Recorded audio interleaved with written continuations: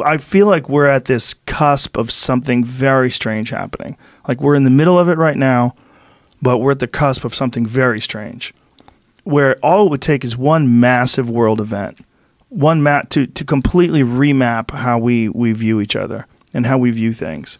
It's very disconcerting to me. I mean, it feels like without that one big world event, we're not that far away from that right now. Right. There are parallel universes right now that exist on things that you would have thought everyone can accept as a basic fact. Like what? You know, I mean, Syria. Yeah. You know, the white helmets. There are some fairly serious people saying the white helmets are, you know, some kind of media front for Al Qaeda or Al Nusra. Would you explain the white helmets for people?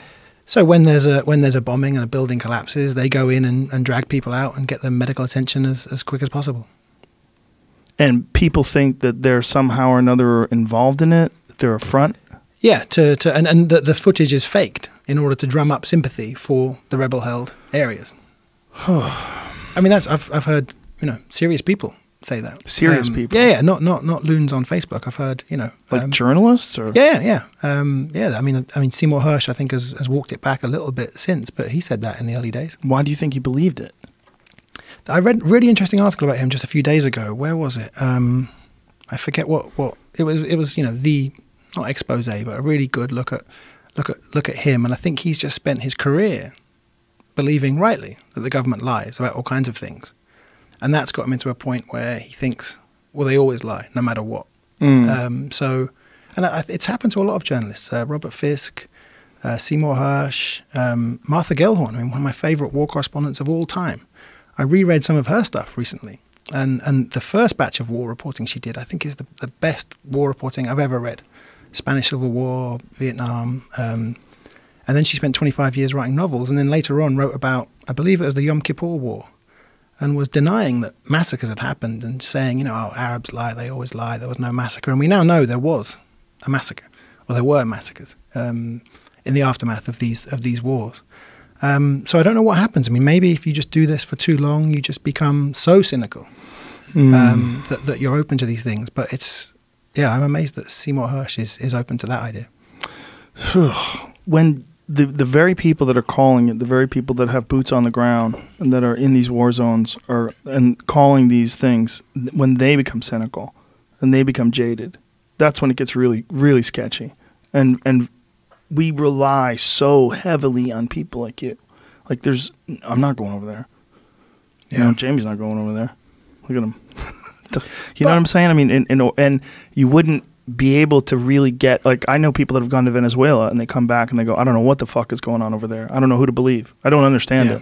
Venezuela is a very strange one. And I get messages all the time. And, you know, I've had Abby Martin who goes over there and she has one take on it. And I have other people that I talk to that have a different take on it. And I do not know.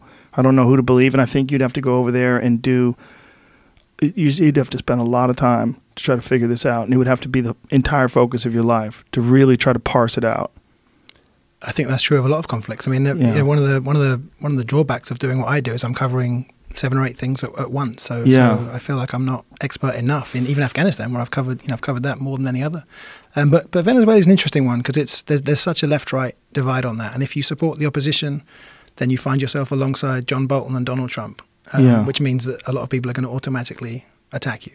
Right. Right. Automatically. Yeah. Even if it's correct. And I think it's, you know, we can say without a doubt that Maduro has destroyed the economy there. Maduro has imprisoned, beaten, killed journalists.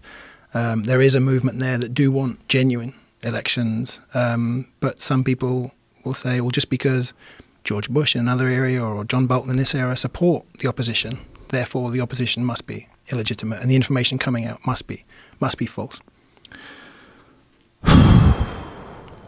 And I wish people did rely on people who actually went there, but it doesn't feel like that. It feels like they rely on the guy behind the glass desk on the news with the loud opinion rather than the people who are actually there. Well, we still have this idea in our head that the person who's reading the news is the authority.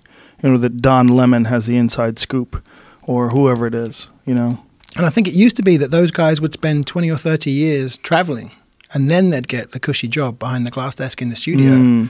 Now it seems like you can go straight to the cushy job behind the glass desk. You know? Well, we just need someone who's relatable, who can read a teleprompter, who fits the profile that they're looking for, whether it's Fox News or CNN, And also the information is there. There are fantastic documentaries, articles being written about all of these conflicts. Right. People aren't reading them.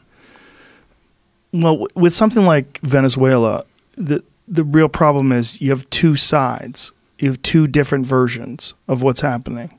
And it's if you're not educated in that country and you don't understand their politics, it's very difficult to figure out who's telling the truth. Yeah. Same with Syria. Yeah.